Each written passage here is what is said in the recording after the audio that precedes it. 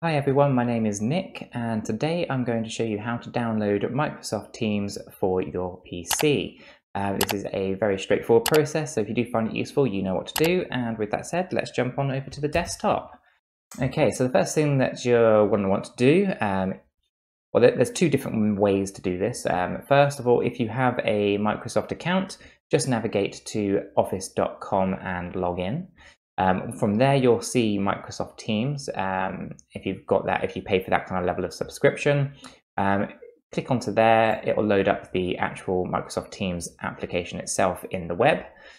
From here, you'll notice in the bottom left-hand corner, the download the desktop app button.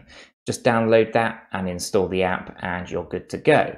If, however, you do not currently have a Microsoft 365 subscription account, and you want to download Microsoft Teams, then actually what you want to do here is go to Microsoftcom and search for Microsoft Teams download app. So here is the exact URL for my country of origin, but you can obviously change that dynamically as you need to. And then from here, you can download the application as well. Once you have the app installed and you're just looking for the free version of Microsoft Teams, you can actually sign up for that free version from the app itself and just go through the process. And then you can have the Microsoft Teams free version for use on your desktop. And again, you can download the app from the App Store on your iOS device or the Play Store on your Android device. And again, once you have an account, be that a Microsoft 365 subscription account or a Microsoft.com, an Office.com kind of free 365 account, that basically gives you access to all of the free online tools such as Microsoft Teams, you can sign in that way as well.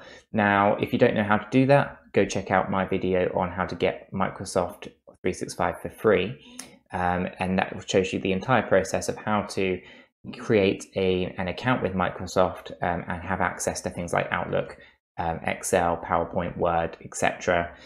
For free. And then Microsoft Teams, go through this method here just to get to the URL to download the application. Once you have it installed, you'll be able to log in using your free account.